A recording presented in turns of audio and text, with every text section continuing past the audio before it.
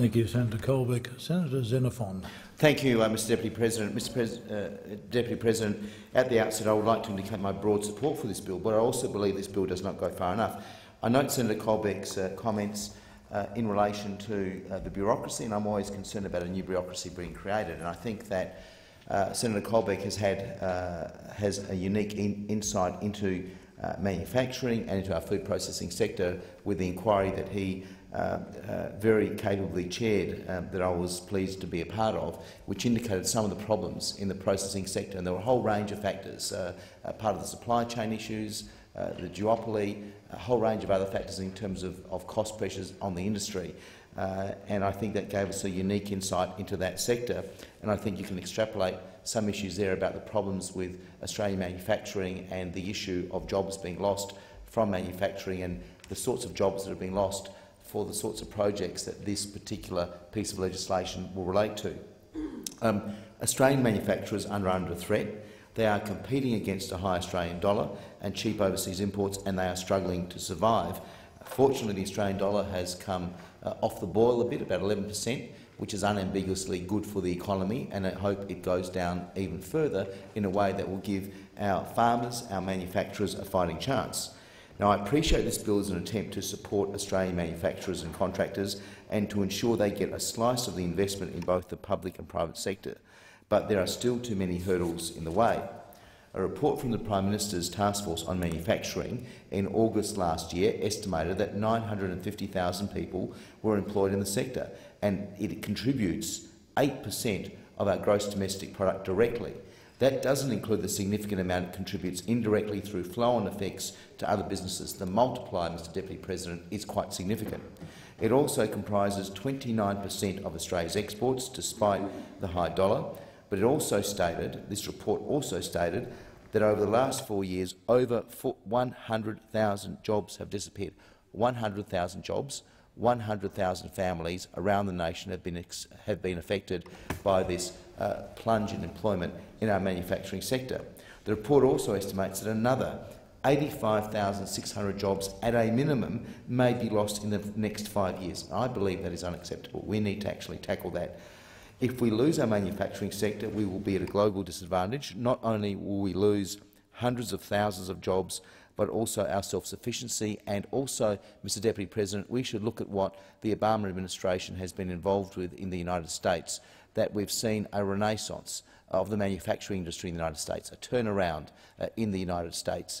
And I think it's interesting that in that country, in terms of the bailout funds given for General Motors, that the United States government took an equity in General Motors. And I think it's not unreasonable to say that if there are further assistance to the to industry, that we should look at the model that's been used in the United States in terms of at least the funding being secured as against assets and the like. I think we need to have a debate about that. It is plain common sense that Australian contractors and manufacturers should have the first chance of tendering for government-funded projects. Unfortunately, the tender process often doesn't look further than the flat price, so an Australian company can lose out to a cheaper overseas company, but that doesn't take into account the flow-on effect to the economy, the multiplier effect of a company that is based here, that is employing people in this country, that is paying Australian taxes, that is actually contributing directly to the economy in a way that we may not see with other entities. An Australian company, although it might be slightly more expensive in dollar terms, may be a much better deal for our economy. Surely that justifies paying some extra taxpayer dollars, especially considering that those paid to an overseas company might simply go offshore.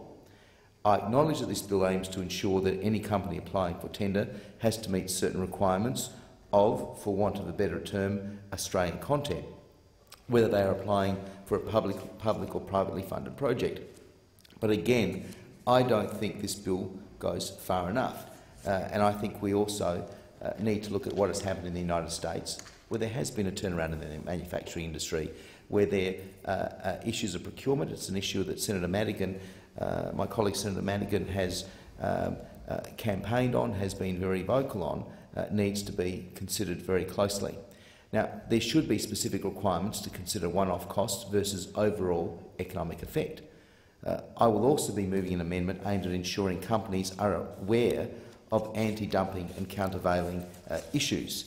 Under this amendment, project proponents or operators of new relevant facilities will have to ensure that they are not using goods or services that contravene Australia's anti-dumping or countervailing laws.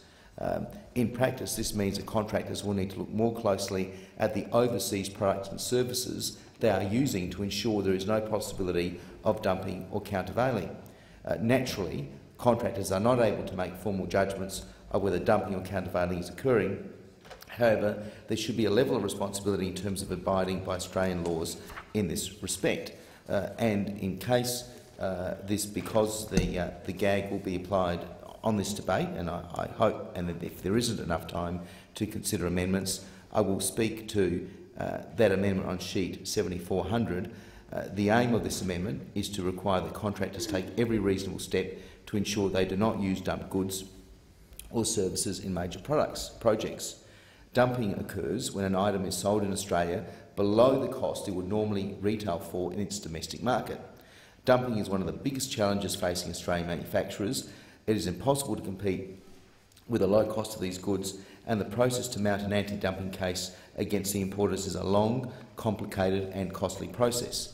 Given that the aim of this bill is to increase the use of the Australian workforce in major projects, the issue of dumping must be addressed.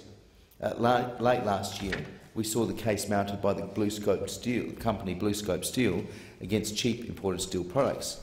At the time, BlueScope estimated it had lost $50 million due to the dumping. While BlueScope has had some success in that area, there are still problems if duties are imposed by customs. There are multiple stories of importers making slight changes to products or even changing the location in which they're produced to avoid duties. The intention of this amendment is not that contractors must make a formal determination of whether a product has been dumped in Australia. Instead, it requires them to take reasonable steps to ensure that the goods do not contravene any of the provisions of the Customs Act relating to anti-dumping. So, if it appears that a good or service is being sold below cost, it is reasonable to assume that dumping is occurring. Similarly, some projects require items to be made specifically for that project because they exceed normal specifications or are not readily available, for example, a steel girder of unusual size. Where there is an arrangement for the manufacture of these unique items, the contractor will have a better idea of the relevant costs involved and may decide the item could be in contravention of anti-dumping provisions because of the comparative pricing or quotes they have received for the work. Anti-dumping law, Mr Deputy President, is incredibly complex, and this amendment does not require contractors to make formal decisions. It does, however, put anti-dumping on the radar and gives Australian companies a better chance of competing against dumped goods or services. And I note that tonight there will be a debate, as truncated as it is, in relation to dumping, a very important issue in terms of Australian jobs being needlessly lost through unfair practices. And I should also note that the Australian Greens will also be moving amendments in relation to the major product threshold and to allow the Minister to designate a project as a major project for the purpose of the Act, and I broadly support that. I also note that my colleague Senator Madigan will be moving an amendment that I've co-sponsored, that he's instigated, that to change the current major project threshold. At the moment it's $500 million. A limit of $20 million is more appropriate, and Senator Madigan can speak to that. To be truly effective, the measures in this bill should be more widely applied. I think $20 million is quite a reasonable threshold, and that's a threshold it should apply to. Otherwise, all the principles, all the criteria in this bill will be simply too narrowly applied. The amendment that Senator Madigan will be moving, which I am very pleased to co-sponsor, will ensure that a significant number of projects in Australia will have to comply with the requirements of this bill, and that will further support Australian jobs. So ultimately, I support the general intent of this bill.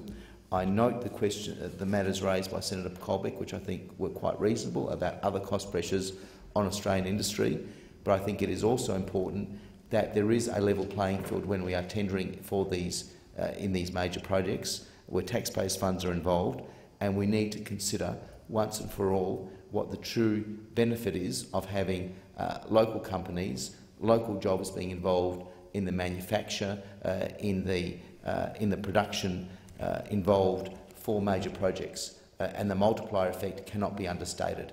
And my fear is that if we lose more and more manufacturing industry in this country, which we must avoid at all costs, we lose that base of innovation, we lose that technological advantage, we actually lose the skills that we'll never ever get back. And I think we should look at what the United States has been doing in recent times, where they have seen a renaissance in their manufacturing industry, where they've had policies similar to this, as I understand it, which has encouraged that renaissance in Australian manufacturing industry. And to any of the to the workers at Holden's, General Motors Holden's, that might be listening in my home state of South Australia, I believe that this bill will help, and it will make, in the sense that it opens up a debate about procurement policies that are reasonable and fair for Australian manufacturers and Australian jobs. So I support this bill, and I look forward to the amendments that I'll be moving also receiving the serious consideration of my colleagues.